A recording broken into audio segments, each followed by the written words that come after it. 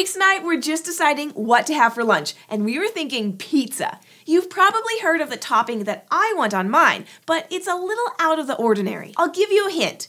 It has lots of vitamins and minerals, but it's not a plant, so it's not broccoli or peppers or olives, though I do love all those veggies. And it doesn't come from an animal, so it's not sausage or pepperoni, though I do like those too. Can you guess what I'm thinking of? I'm going to have some mushrooms. That's right, mushrooms aren't plants, and they aren't animals either. Mushrooms are a type of fungus. Fungi are a whole separate kind of living thing, not plants and not animals. Some of them look a lot like the mushrooms I'll be having on my pizza, but others are much weirder. There's black witch's butter, which is a type of fungus called a jelly fungus. I bet you can guess why.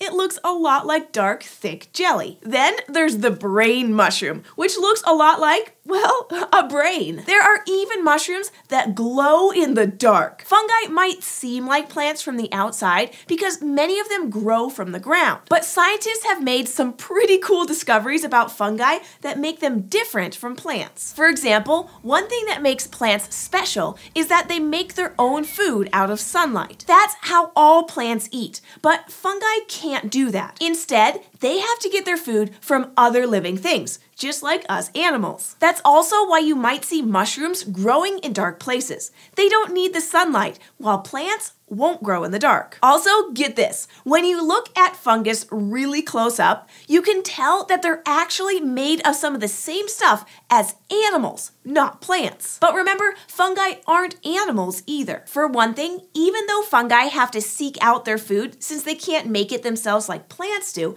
they can't run or walk or even fly to get it like animals can. How do they get food? Well, fungi actually grow right on top of their food. Mushrooms, for example, eat dead plants, which is why they often grow on trees or the forest floor. As fungi get bigger, they're able to absorb or soak up more and more food. They're pretty special that way. When animals like you and me break down our food and turn it into energy, we do it inside our bodies. Our stomachs add special stomach juices to the food in our bodies to break it down more easily. Fungi digest food in a totally different way. They add stomach juices to their food too, but they spread it right on what they're eating. So the food gets broken down outside of their bodies, not on the inside. Then, after the food is broken down, the fungi just soak up what's left over.